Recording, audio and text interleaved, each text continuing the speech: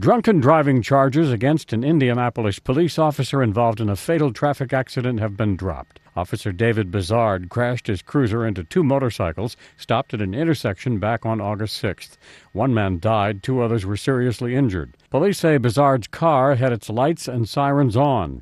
A test showed he had a blood alcohol content of more than twice Indiana's legal limit, but the prosecutor says those results cannot be used as evidence in the case. That's because Bizard's blood was taken by a lab technician at a clinic instead of at the hospital, which is required by state law. The police chief says he's looking into why officers at the scene did not conduct a breath test. I've been leading people for over 30 years, and I'm confident that someone knew of the human weakness that was present and yet failed to act or to inform others. Bizard still faces 3 felony charges, including 1 count of reckless homicide.